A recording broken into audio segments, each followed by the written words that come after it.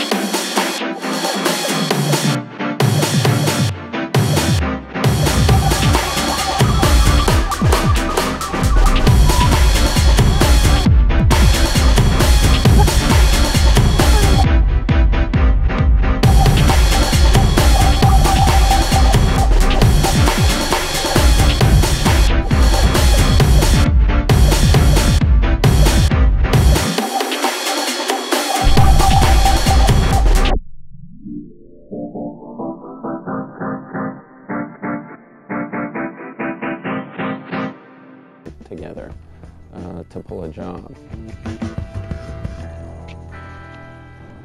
I hope you were the groom. I would say Rusty is Danny's right-hand man. I would say Danny's the idea man, and Rusty, he makes things happen. Danny shows up with this brilliant master plan. It's never been done before. It's gonna need planning, a large crew. What's the target? 8 figures each. What's the target? When was the last time you were in Vegas?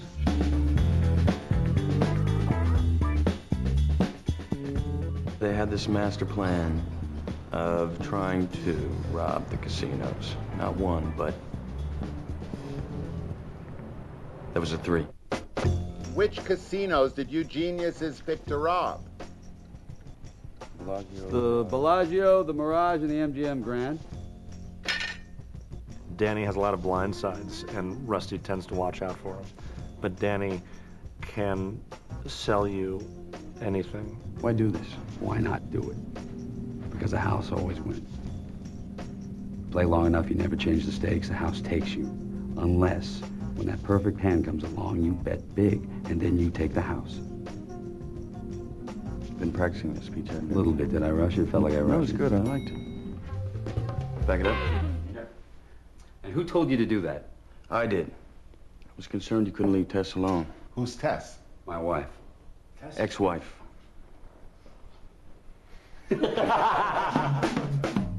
gotta be nuts, and you're gonna need a crew as nuts as you are. Elliot Gould, as Reuben, is financing this whole thing. Who do you got in mind? I'm perpetrating as a dealer in Atlantic City. You have a plan already? Are you kidding? I just became a citizen again.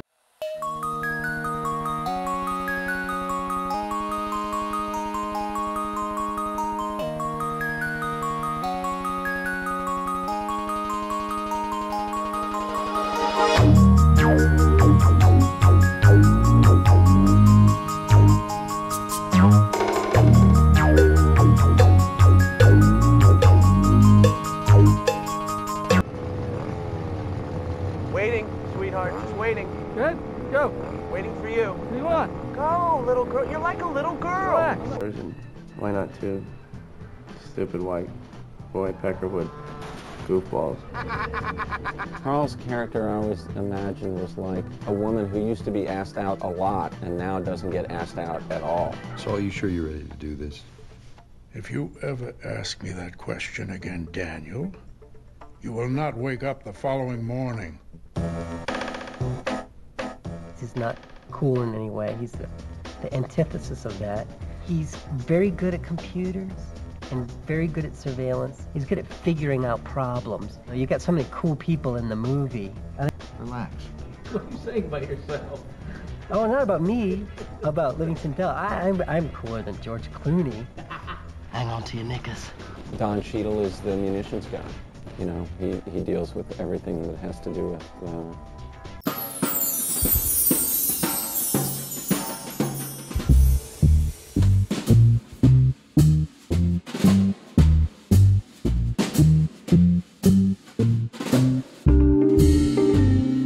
One more. All right, we'll get one more. Yan is a Chinese acrobat. I don't know, it doesn't seem all that difficult. We got a grease man. We got a grease man. As is always the case, everything's going... But she's more than just a girl, you know, she's got some... And Danny, that's kind of a true love gone bad situation. And with... Stay here and have a drink. You can't. Really, you know, and he likes to be in charge. And although I think he's very gracious with his employees, he can also be very ruthless. Oh, he's the enemy. Oh, he's the enemy. These are Terry Benedict's places. Yes, they are. You think you'll mind? More than somewhat. We were really lucky to get Andy. You know, it's a great role, but it means that you have to come into a room of 11 guys who've been working together for a long period of time and like each other and get along, and play the guy who nobody likes. That's hard to do. Tell me this is not about screwing the guy who's screwing your wife. Ex-wife. Tell me. It's not about that. It's not entirely about that. Ooh, bells. The bells are ringing. Oh my God. Esmeralda. This one really is about the heist. I mean, three-quarters of the film is us actually pulling this heist off, which is fun. You get to be in it and like watch us screw up and watch us do things, you know, good and bad. You get to take the ride.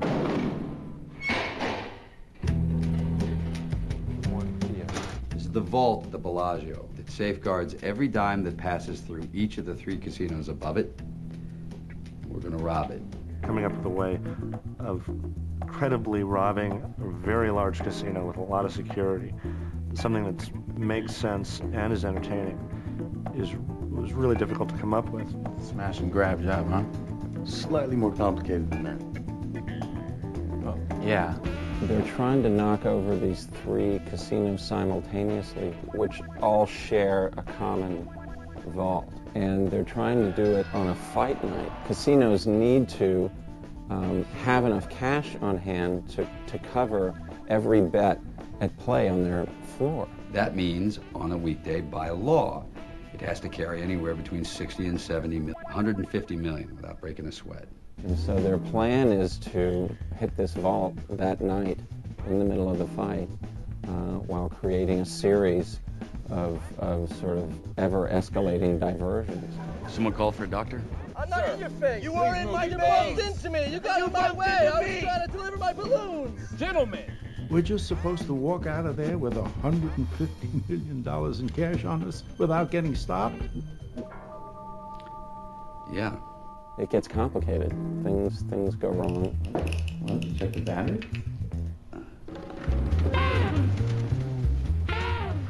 We have a problem. They have to scramble a bit to pull it off. Where's Linus? Back it up. Saul, it's me, Bucky Buchanan. Remember, from Saratoga. We're gonna step outside now. Leave you two alone to talk things over. All righty.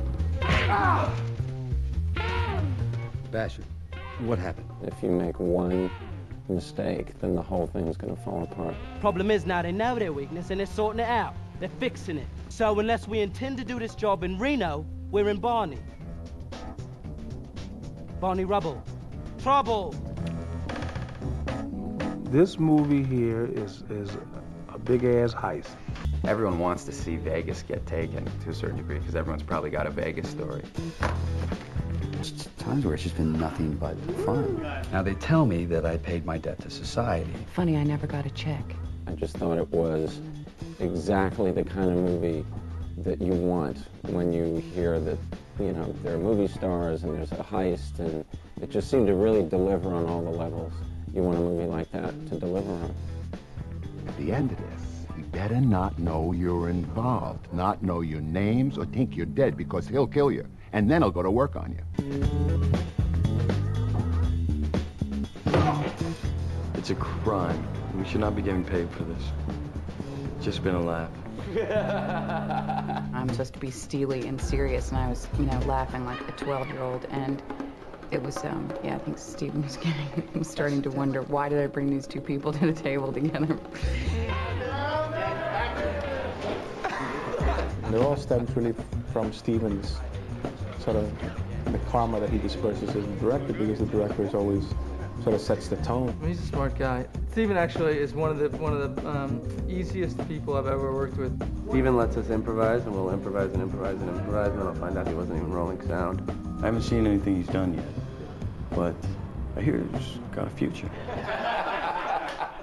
Any questions?